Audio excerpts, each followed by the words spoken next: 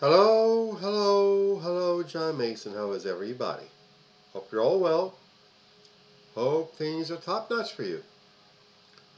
And I hope things are top notch for America. Again, I'll say it.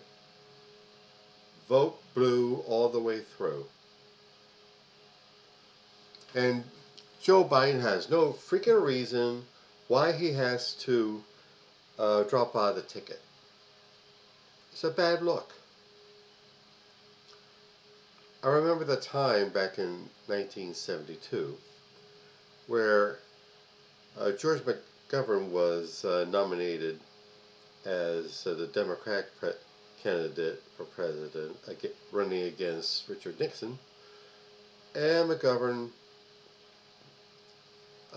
selected Thomas Eagleton, the senator from Missouri, as his running mate. However, the news came out that Eagleton has some mental health issues, including electroshock treatments, and unfortunately, McGovern had to reject him as a running mate, choosing R. Sergeant Shriver, a Kennedy brother-in-law. How would it look? And it didn't. It looked like the party was disorganized. It looked like can't do anything right. They're not organized. They're not disciplined. They're not structured. And thus, Richard Nixon had a second round. And I'll tell you, it would look very bad if Biden steps down. It shows that the party's in disarray. It shows that it can be bullied into giving up on decisions. It's easy to cave into MAGA-esque bullies.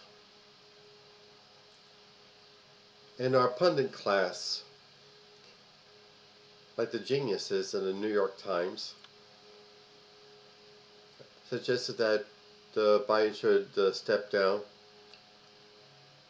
For what? One bad night. One bad night. He didn't look good. He had that one bad night. Therefore, but they don't mention the career of Trump through the last decade. Is going down the golden escalator. He got gold everything. Well, says he had a gold. Anyway, promising to prosecute Mexican immigrants, persecute Muslims,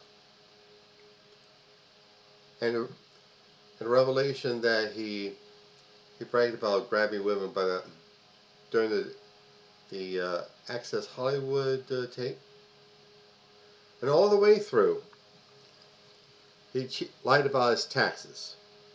He cheated on his taxes, and that got him a big whopping fine from the state of New York. He was convicted finally of business fraud, rewriting the accounts of his corporation to hide the hush money payments to Stormy Daniels. That's another thing. A couple months after his wife, Melania, gives birth to their child, Barron, Trump goes to a golf club and all of a sudden decides to bang a porn star. And and then he threatens all kinds of racism and anti-Semitism. Let's not forget Charlottesville, August 2017, shall we?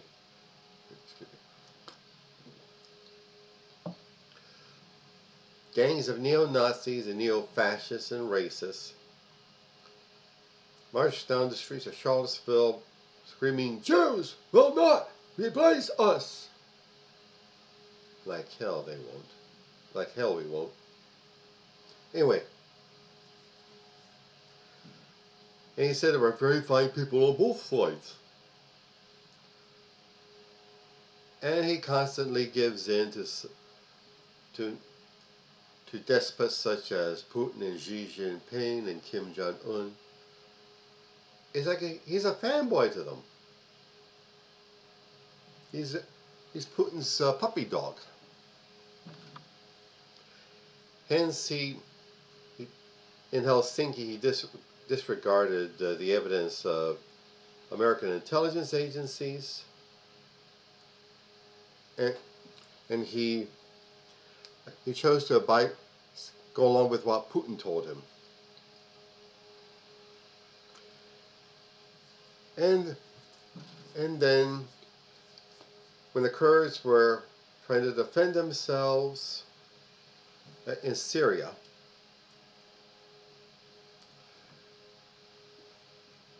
Trump gave the go-ahead to Erdogan to invade the Kurdish districts of Syria. And the Kurds were faithful allies to us. He betrayed our allies.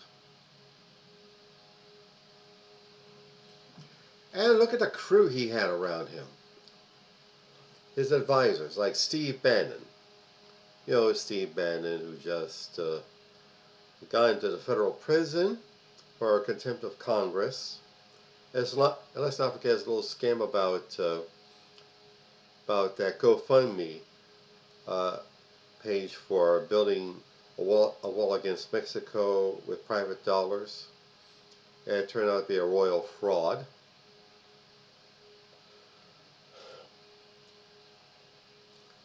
And Stephen Miller, the author of the most viciously racist immigration policy you can imagine. It was his bright idea to separate children from their parents and put them in cages, like they were animals. That's how Trump and his gang refers to immigrants from Latin America, animals. A total balls-out racist. And another one of his fanboys is a religious right, the Christian nationalist gang. Mostly a gang just like him. Charlatans and hustlers and con artists, people soaking their followers for donations so they could get a second or third or fourth jetliner.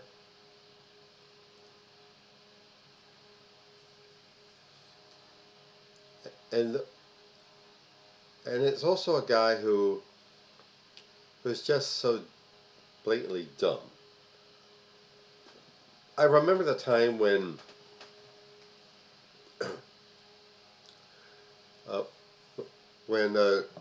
Trump was on Navy vessel, and they were discussing the stealth technology for jet fighters, so they can evade radars. He actually believed that the plane would be invisible, like Wonder Woman's plane.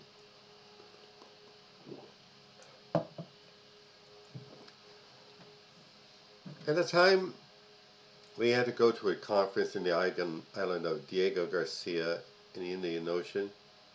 He said such things as, "Are the people nice? How are the beaches?" Like a little kid going to Disneyland.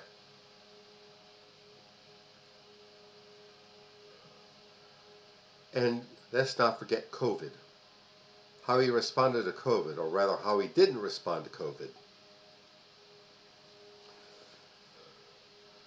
He just sat back, denying the reality of COVID, calling it the Democrats' new hoax. And also just the most preposterous ways to deal with it, like horse paste ivermectin, or injecting bleach in you or injecting ultraviolet light in you. And he kept saying it's going to go away and go away. And approximately 1.5 million Americans died. Morgues were filled up so that they had to get freezer trucks for the bodies. Hospitals were understaffed and overburdened and under-equipped because our dear leader wouldn't authorize any mass manufacturing of masks or ventilators. He failed us. And of course, his refusal to concede defeat in 2020. And instead of graciously accepting the defeat, accepting a transition, Trump kept harping about the stolen election and ramped up a whole mob of his supporters to stampede the Capitol in a coup d'etat, threatening his vice president, threatening the lives of every member of Congress, even those who support him.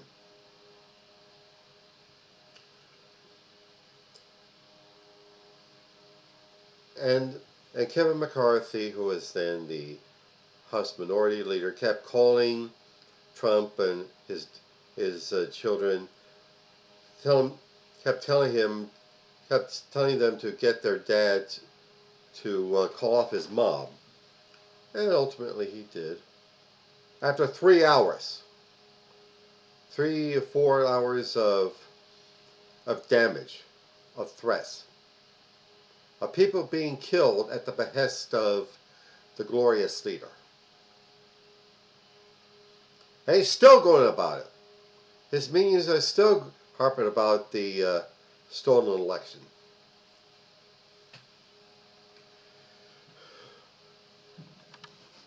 Can we forget that? We mustn't. Joe Biden's a good man, an intelligent man, a forceful man, a man dedicated to the working people of this country. Trump is dedicated only to himself. And just like those Christian nationalist con artists, he's fleecing his disciples for every cent he can get out of them. Like the $400 gold-plated sneakers and the $60 Bible you can get on Amazon for like $5 tops.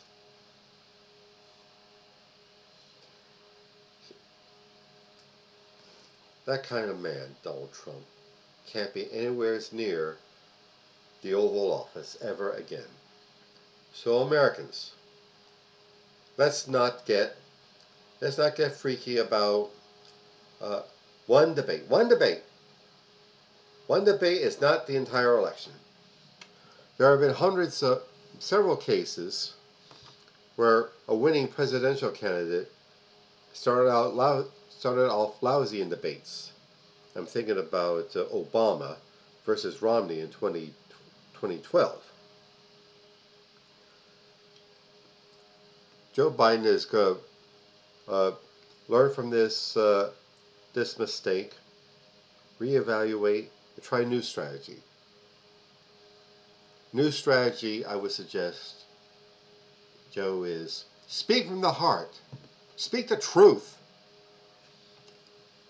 Tell the American people what a threat that Donald Trump poses to this country. And forget to talk about dropping out. Joseph Robinette Biden will be re-elected as President of the United States in 2024. There, I said it. So don't worry about the pundits. The only pundit that matters is you, the American voter, on November 5th. Take your ass out into the polls and vote. Straight blue all the way through. And vote for Joe Biden. and save America. Save America from a dictator. Emphasis on the first syllable.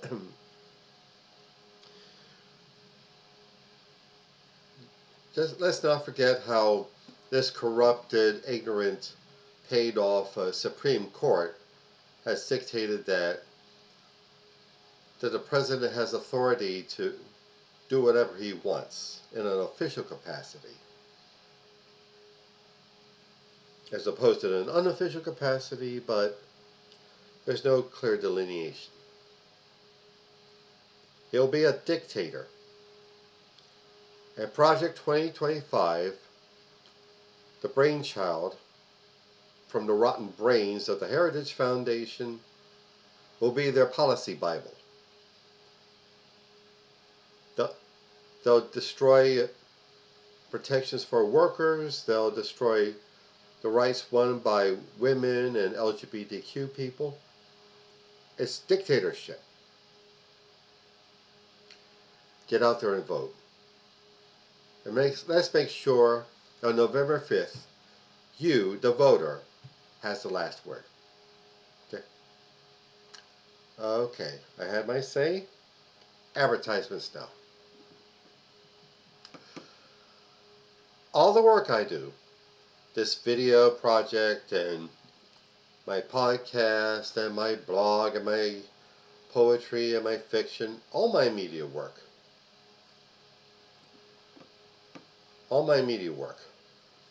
costs money. I pay money for the website.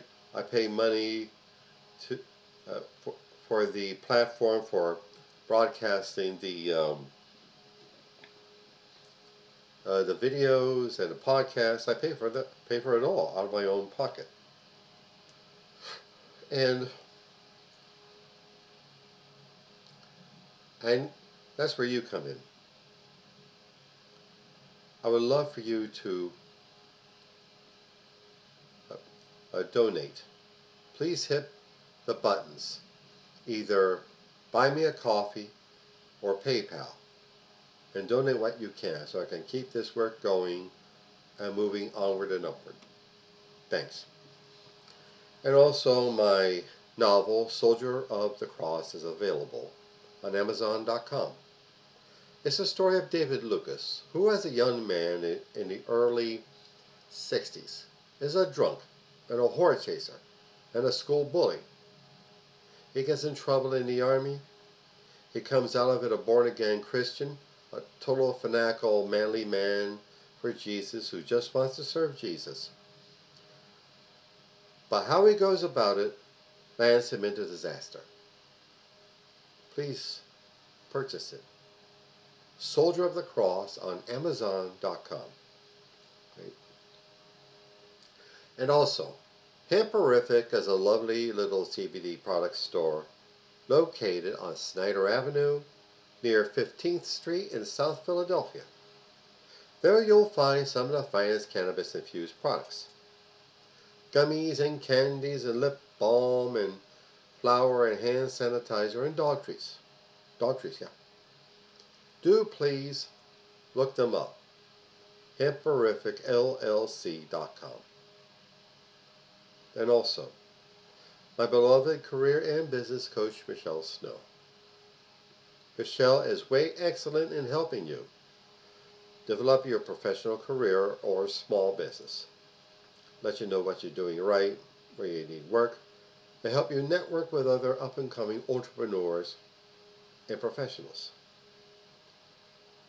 Please look her up. GrowWithSnow.com. Okay? Alrighty then.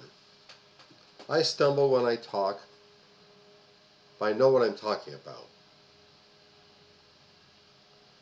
So, Joe Biden isn't a great orator. Who cares? There's more to running a government than great oratory. This isn't the Roman Senate. The days of Daniel Webster and Henry Clay and John C. Calhoun, great statesmen in the period before the Civil War, are long gone. We need people who speak from the heart, people who are sincere, And that kind of man is Joe Biden. Please, vote for Joe Biden. And on November 5th, vote straight blue all the way through. Thanks. Bye.